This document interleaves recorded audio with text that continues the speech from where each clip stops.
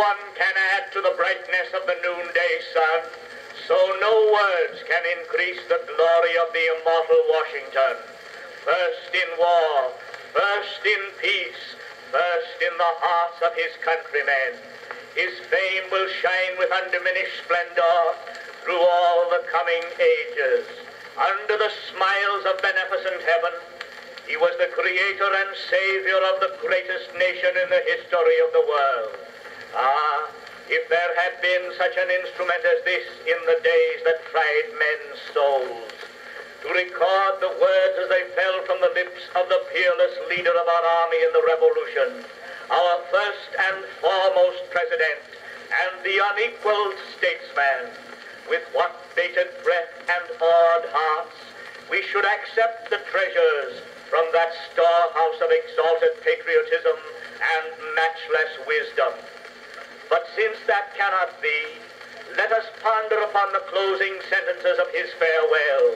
when, bowed by the burden of years, he laid aside the robes of office, and like the humblest citizen of the young republic, wended his way to his beloved Mount Vernon,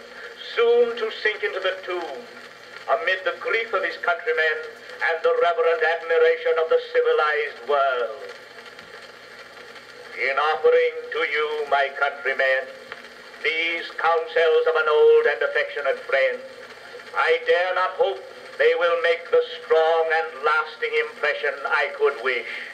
that they will control the usual current of the passions, or prevent our nation from running the course which has hitherto marked the destiny of nations. But if I may even flatter myself that they may be productive of some partial benefit, some occasional good, that they may now and then recur to moderate the fury of party spirit, to warn against the mischiefs of foreign intrigue, to guard against the impostures of pretended patriotism, this hope will be a full recompense for the solicitude for your welfare by which they have been dictated. Though in reviewing the incidents of my administration, I am unconscious of intentional error, I am nevertheless too sensible of my defects not to think it probable that I may have committed many errors. Whatever they may be, I fervently beseech the Almighty to avert or mitigate the evils to which they may tend. I shall also carry with me the hope that my country will never cease to view them with indulgence, and that after 45 years of my life dedicated to its service with an upright zeal,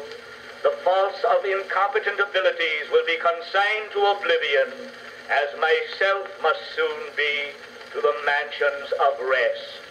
relying on its kindness in this as in other things, and actuated by that fervent love toward it which is so natural to a man who views in it the native soil of himself and his progenitors for several generations. I anticipate with pleasing expectation that retreat in which I promise myself to realize without alloy the sweet enjoyment of partaking in the midst of my fellow citizens the benign influence of good laws under a free government, the ever-favorite object of my heart, and the happy reward, as I trust, of our mutual cares, labors, and dangers.